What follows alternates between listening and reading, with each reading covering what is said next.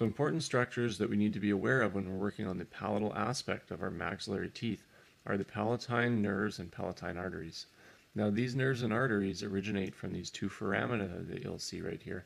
They're located bilaterally in the palate on the hard palate. Now they're usually right about where the second molar meets the third molar.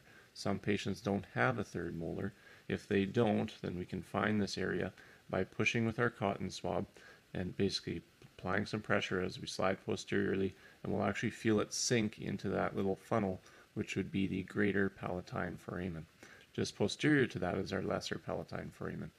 Now, the other way to find that would be, and if you're used to doing dentures, you can find the vibrating line. So the vibrating line kind of mirrors this palatal bone in terms of the shape, and you have a patient open and say, you'll see a clear vibration or movement of the soft palate where it kind of marks its junction to the hard palate. So just anterior to the vibrating line is where these are going to be, and kind of where the alveolar bone meets the hard palate. That's where we're going to find them. So the vessels and nerves that are originating from these foramina basically run anteriorly, and they go all the way up to provide innervation and perfusion up to about the canine region, or just posterior to that, just distal to the canine. And it's also going to extend to the midline. Remember, this is bilateral.